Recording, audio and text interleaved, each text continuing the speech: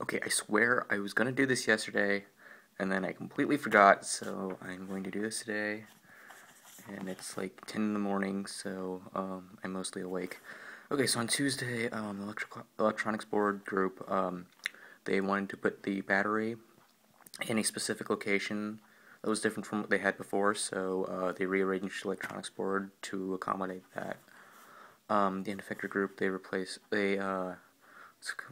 what happened was they had this dumper, and it's like there's a bottom and then two sides, and what happened was the bottom plate got cracked because they were using rivets to hold everything together, and the rivets cracked the plastic, or it was acrylic actually. So they had to get that fixed. They cut out another piece, and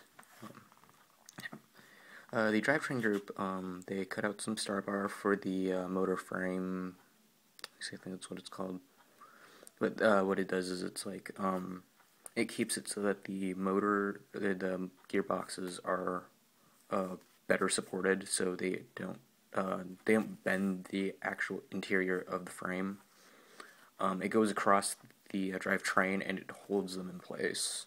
So they got that cut out. The motor holes were drilled because the motors from last week were only clamped onto the drivetrain, and then now since there are holes, everything can be bolted on, except they had to reassemble the frame, except they never got to do that on Tuesday.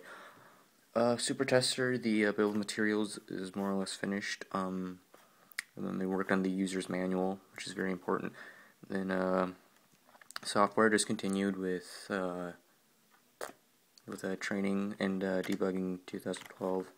Animation researched and decided on a model type that they're going to do their safety animation on. So then on Friday, the electronics board, they fully attached the components. Now they just need to wire everything. The end effector group added, like, they finished riveting everything without the acrylic breaking. Except they need to work on the shooter CAD and an actuation system. So how is the shooter going to actually work? So the biggest question is, are we using motors or are we using pneumatics? So that's still being worked out. We're running out of time though. That's not good. Our drivetrain group, they just need to put one more motor on, and then they'll be completely done. They had to rebuild the frame more or less because they messed up somewhere. Super Tester group, they continued working on the user's manual. That was about it. And then the animation group, I figured out who is modeling what. And then the software group, I think they actually got the 2012 code to work, which is good.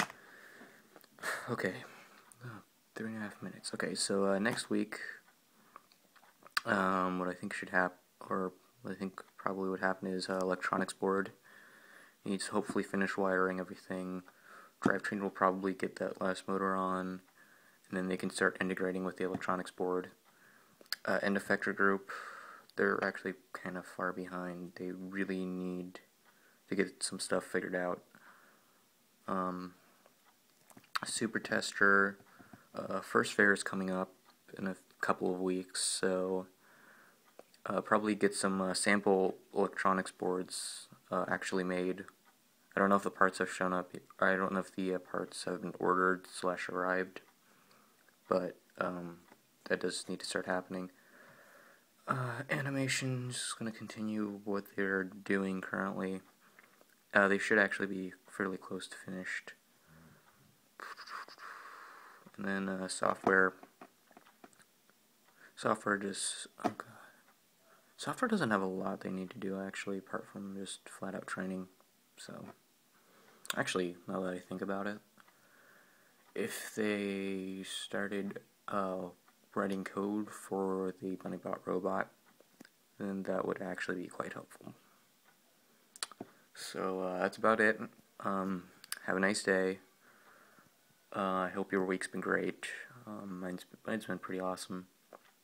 Right now, it's fall. It's a beautiful fall day here in Oregon.